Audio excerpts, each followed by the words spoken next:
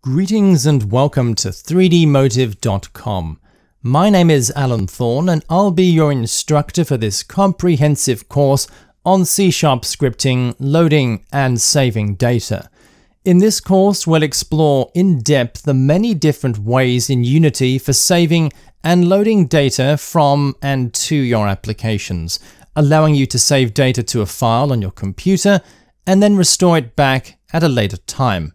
Now, the most common use of this is for creating save and load game states that let gamers save their progress and then resume it back at a later time, even after the computer has been powered off and then on again.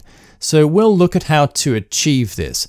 However, save game states is not the only use for saving and loading data.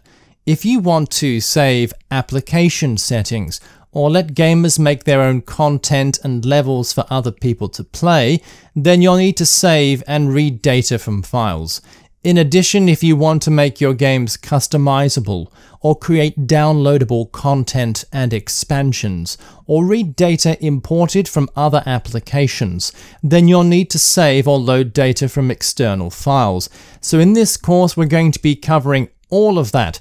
Now, there's a lot to get through, so let's get started.